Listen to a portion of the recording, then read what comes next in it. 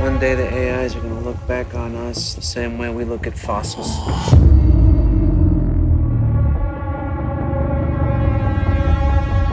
Hello.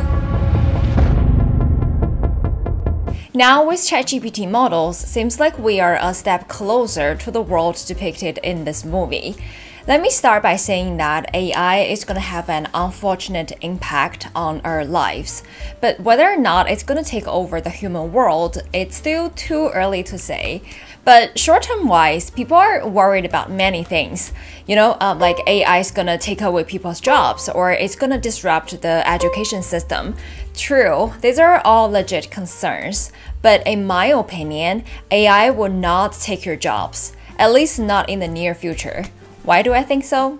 Well, first, AI could spit out nonsense. And I believe we're all aware that it does so confidently that we can't even tell from the truth. So this is a known issue with large language models, and it currently limits the use of AI in industrial production settings. So to me, at this stage, AI tools are best for creative inspiration rather than real industrial production.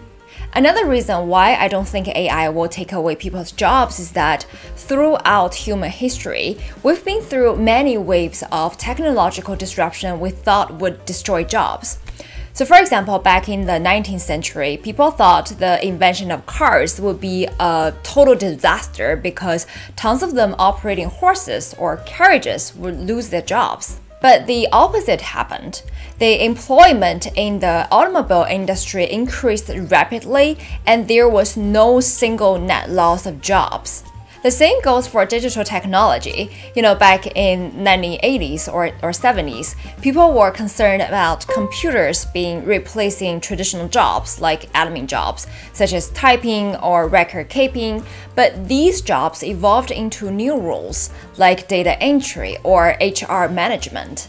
So the issue has never been with technology or automation itself, because the rise of technology will likely lead to the creation of new industries and new jobs. So with AI and automation becoming more prevalent, there will be a growing demand for workers who can design, develop, and maintain these technologies. So I don't believe AI will take away your jobs this time around. However, there is a real threat that I think we should be aware of, and that is not knowing how to use these AI tools. Imagine not knowing how to use a computer nowadays. How would you work, right? And on the other hand, you all know who makes the highest salary now, besides doctors or lawyers.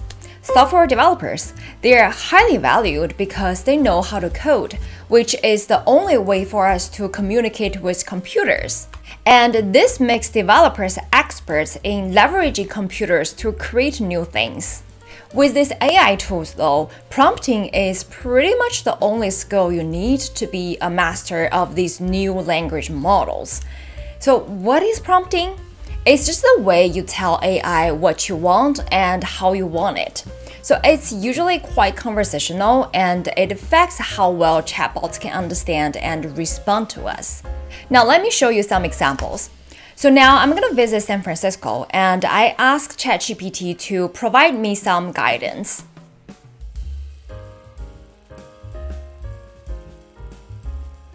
Now, using this prompt, it comes up with a few general suggestions on things to do on my trip, like visiting attractions, eating local food, transportation weather, and so on.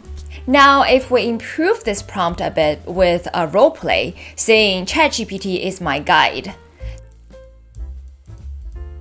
This time we got some specific recommendations on places to go, but still not there because I want an actual itinerary.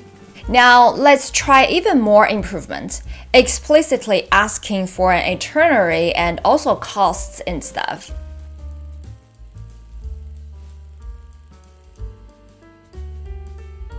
So cool, this time I've given the detailed itinerary for each day, the cost, and some money-saving tips. So finally, with this prompt, I'm able to get what really works for my trip. Now, let me show you another example. So I made this photo using this prompt. A couple friends are having a party at the beach. And then if I change this prompt to having a fun party, I got this one where people are laughing and having fun. Then I revised the prompt to having a party under the night sky sparkled with stars and a beautiful moon. Then I got a third version. As we just saw, AI is only as powerful as the prompts it's given. Just like programming languages to computers, you need to use the right syntax for computers to understand and to follow correctly. So this is why learning how to write and optimize prompts is just as important as learning how to code, because with better prompt, you can get the results you want quickly and more accurately. But if you don't know how to create good prompts, your job might be at risk from those who do. Just as computer developers took over the IT industry, those who know how to effectively use AI will have a competitive advantage in the job market. Now, this isn't just some crazy idea in my head. We've already seen job posts hiring prompt engineers, and guess what the salary range is?